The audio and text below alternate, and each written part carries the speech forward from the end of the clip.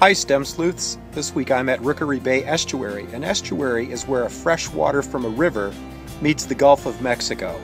This week we'll be looking at solutions of fresh and salt water.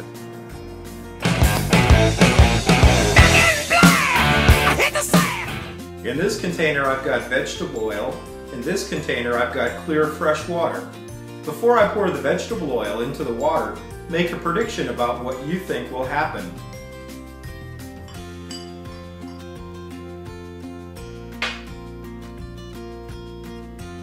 It's easy to conclude based on our observations that oil and water don't mix.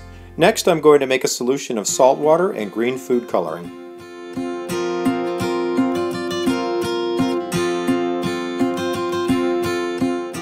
I've added green food coloring to the salt water, and now I'm going to use a straw to transfer the salt water into the freshwater container.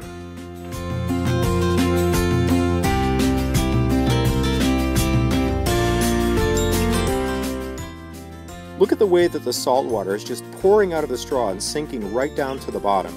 What does that tell us about the salt water? How is it different from the fresh? Some of the salt water and some of the fresh water have mixed together. But on top, there's a clear layer of fresh water still left there. STEM Sleuths, based on your observations, what can you infer about the salt water?